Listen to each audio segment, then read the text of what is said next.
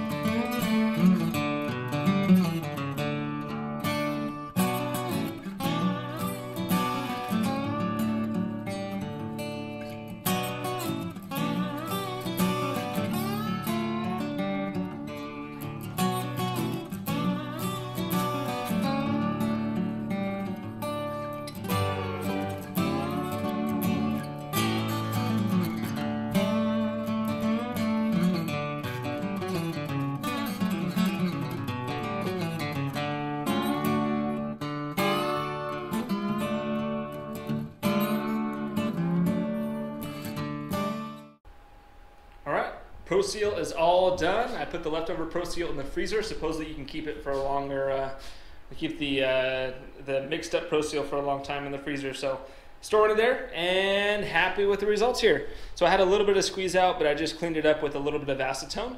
But it wasn't too much. I think I put the right amount of Pro Seal there. I've seen some people have it where it's like gobs and gobs of Pro Seal coming out the edge there. I think I did the right amount here. Maybe I did a little bit under. I don't know. In the instructions, it does have in all caps. It says something along the lines of a very thin coat, or all caps and underline thin coat. So I think I did a thin coat, just with the minimal amount of squeezing that I did have there. But next up, we'll get to riveting this side here. And then we'll be done for a couple of days here while we let this thing cure.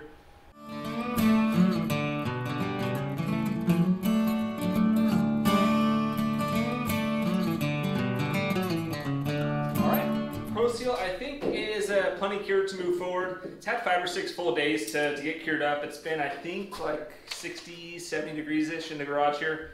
I think it's been enough time. I had a little side piece here just to kind of feel where the Pro Seal is at, so I don't have to mess with this. And its thin layer is definitely cured enough there. It's not really sticking to my skin too much there. And then this little glob here, it's still squishy, which I was reading online. It'll kind of stay like this squishy texture for a bit until it fully cures over a couple of weeks. So I think we're at a plenty enough time to move forward with the process. I think in the plans it said to let it wait a few days. So we're beyond a few days. So I'm going to get these clecos removed here. I'll try to clean them up as much as I can during the process since quite a bit of Pro Seal did get on. So I'll clean those up and get forward and moving on to getting the rivets all put on. So we will jump on into things here.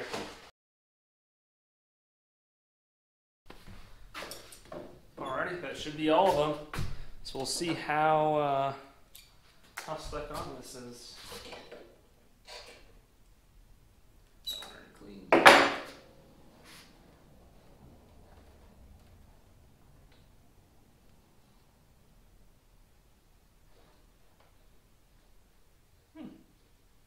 definitely stuck to it. Cool, it worked.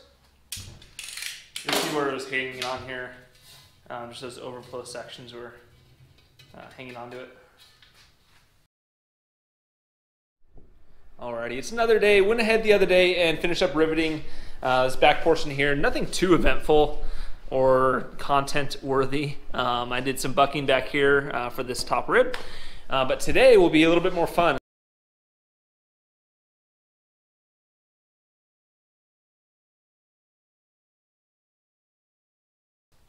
All right, so I'm gonna interrupt this time lapse real quick here. Nothing too exciting, but I did make two discoveries here. Number one is how you tape your bucking bar. It really does matter. I had previously only taped, I guess just the corners themselves, but not the true hard corners here. So you'll see along where I did primer it, it was digging in pretty hard. So I will have to do a little touch up of primer over afterwards. But I went ahead and retaped it. I know this is probably super elementary, but something that is new to me is I actually built up kind of like a shield around where the rivet goes. I know it's going to land in here, and I put extra tape in those corners there and really beefed it up. But you'll see the rivets impact right here in the middle. So probably really self-explanatory, but you'll see where I didn't do this was there, and there. But in the other rivets that I've set, it only just barely scuffs the primer to where I won't have to reprimer it. So if you're any builders out there looking to know how to tape your tungsten bar, as simple as that seems, try doing it this way. It worked out really well.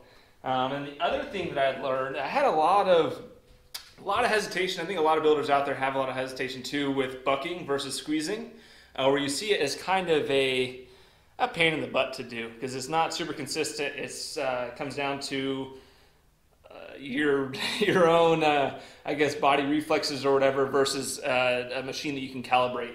But I took some extra time just now and got the pressure down to a consistent amount and then really fine-tuned this regulator here to where now it's really easy to do and kind of, yeah, it's really fun to do.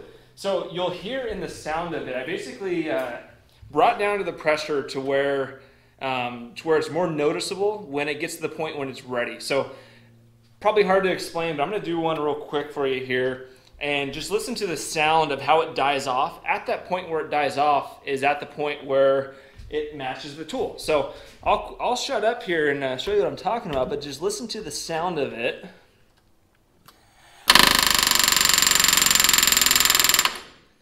So that sound there where it kind of died off and you heard it get more quiet, I guess, less blows per second. Anyways, if I go back, I can't even find it because they all match the same. But anyways, take my word for it. I think I was somewhere in here, but they're all the same. But they all end up very consistent if you kind of listen to that sound of the gun dying off with the amount of air pressure in the line. So it made this way more enjoyable. I hated bucking the last few sections that I had to buck. And now I can see how if you have the gun tuned in and you have an idea of what you're doing, they all end up really consistent. You'll see here that they all, none of them go inside of it. And they all meet the depth requirement there. So yeah, tune in your gun, get it taped up so you don't scuff everything. And those are my two trick tips of the day that I have learned so far. So I'll shut up now and get back to the time lapse.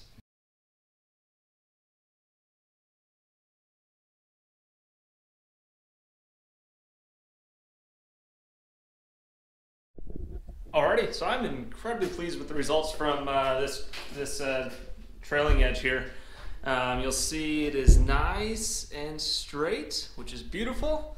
Yeah, it's pretty exciting. I know there's a couple of methods to do this. I went ahead, I tried previously to do the bucking method that Vans outlines in their manual, but I ended up actually having a lot of success and consistency using I believe the Cleveland Aircraft Tools little attachment, which if I can get my life together, oh, there it is. Cool, so it's already on here currently. So anyways, it's a little spring-loaded attachment. Let's see if I can pull it out here real quick. But what it does is it has has the angle of the trailing edge built into these dies here. So you don't actually use this for the whole time. You actually start out with standard head, get it partially started, partially squeezed to where it's going to hold itself in there, and then you transition over to these. At least that's my method. This is not a how-to guide, it's just the way I did things. So yeah, I started it out with the basic dies, got a nice little squeeze on it to get it pillowed and started, and went after it with this afterwards, which matches the angle. And yeah, really happy with the results. One thing that I did have to do for my oops rivets, where I made the mistakes there, and there, is those, if you recall from a previous video, those had to be sized up to a size 4, so the 426 4 versus the 426 3. So interesting thing here is I couldn't find any supplier for the same length rivet. So this is what it calls for originally, without making an oopsie mistake, is the 426 3-3.5. So 3 width, 3.5 length. So I had to get sized up to a 4, so the larger rivet, but they don't make a 426 4-3.5. So what I had to do, because if it ends up being too long, it could fold over or have issues, stand out too much. Didn't want to have issues, so I went ahead and used, this is not the exact rivet, but you'll get a good idea here. But I went ahead and used this scrap piece here, loaded it inside there. If I can get my life together here. Anyways, loaded it inside there and came after it with a file and slowly took away material. I was originally going to use a grinder to do it, but then I saw some people online said that you may run into issues with it, I guess tempering or getting hot. So yeah, went after it with a file. It's really easy to file down, and filed it down over and over again, smoothed out the edges, and got it to be the same length as that 3.5. And then went ahead, did the same process of squishing it first a little bit just to set it, and then going after it with the angled deal. And yeah, I'm happy with the results. It's not the prettiest thing on the other side, which I think even in the manual it mentions that it's not going to be perfect. I didn't get any kind of warping going on during the process. Not sure if you can see there or not, but really nice and straight. Pro Seal held up really well. It's nice rubber consistency. And it, yeah, just really held on to it and made a perfect edge. So I was really not looking forward to this leading edge here, just with my mistakes that I had to fix and whatnot. But yeah, super happy. You'll see they do blend in pretty nicely. There's one of the 1/8 rivets. You'll see them with the stars there, and they blend in just like the others. So I'm really happy. It's a good day. Alrighty, I don't have any super close-up footage here bending this leading edge. I lost a lot of a lot of footage during the process. I think in the next clip here you'll notice I don't have audio either. So hopefully the next video is a little bit better. But this was pretty straightforward. I used a piece of PVC pipe on that skin, duct taped it to it, and slowly bent it using a pair of locking vice grips on one side and channel locks on the other, just making sure not to let it slip and impact the skin, which didn't happen. Actually, everything went perfectly smoothly, which was awesome. And the very last portion involved putting the 90-degree bends on the top portion, which we'll get here shortly, which is where the counterbalance weight was. So that went really well. Followed the plans using a wood block and a soft face hammer, getting those edges bent. And then did actually go ahead and throw a rivet right dead center between the two screws, just because I did have a little bit of pillowing in the skin there. But overall, really happy with the results. Looking forward to moving on to the next portion, getting this horizontal stabilizer done. And yeah, if you made it this far, really appreciate you watching. Hit that like button if you liked the video. Hit the subscribe button, notification bell, all those things. Yeah, thanks so much for watching all the way to the end here, and we'll see you in the next one. Adios.